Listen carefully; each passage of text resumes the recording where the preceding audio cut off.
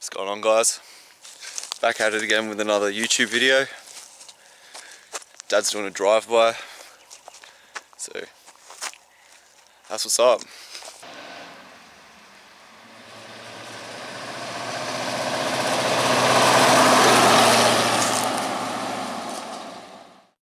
Five, 4, 3, 2, 1. Old school only is go.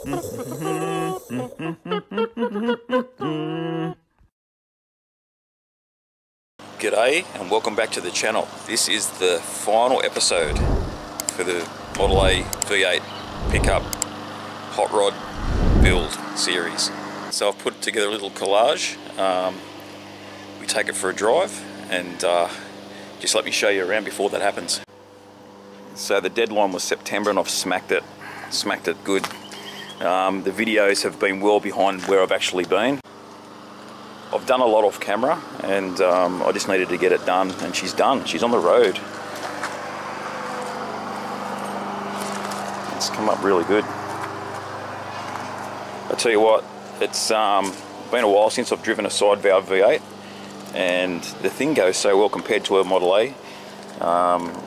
It's obvious why they're so popular. It's just, when I've been driving bangers, little four-cylinder bangers for so long, and then you get into one of these, the thing, it goes surprisingly well. It's not a drag car, but yeah, it feels like a V8, goes like a little V8. It is a little V8. Here's a little video of the first time I started it up and actually moved it. The first time in its ever history, because this car's made up of lots of different cars, so the first time this has ever been moved under its own power, this is it.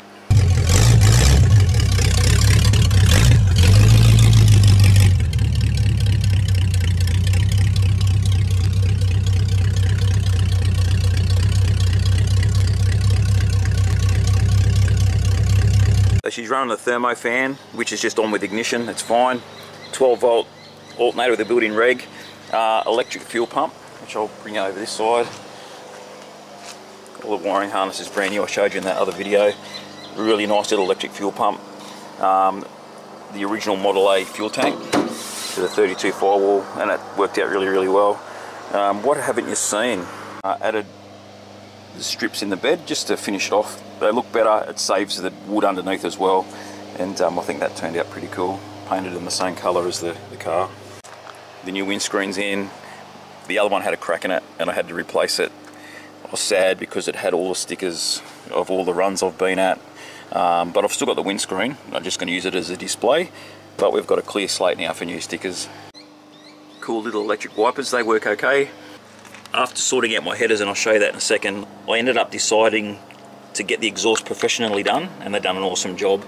Just some glass pack hot dogs, and I think it's like an inch and a half, inch and three quarter pipe, but it sounds really good. You'll hear that when I take it for a drive.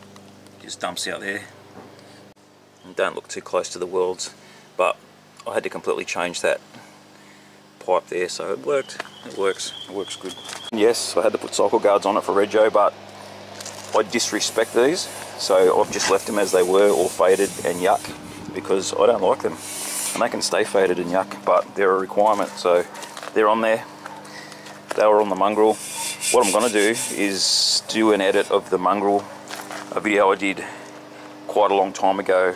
It's similar to the video I'm doing today, and I'll probably publish that after this one. And you'll see how common the parts are in between, because a lot of this car came from that car. That car's turned into 3 cars. Doris, this, and then my coupe that's in the shed still. So it's a car that just kept on giving, and I had a lot of fun with it. But yeah, let's play the montage.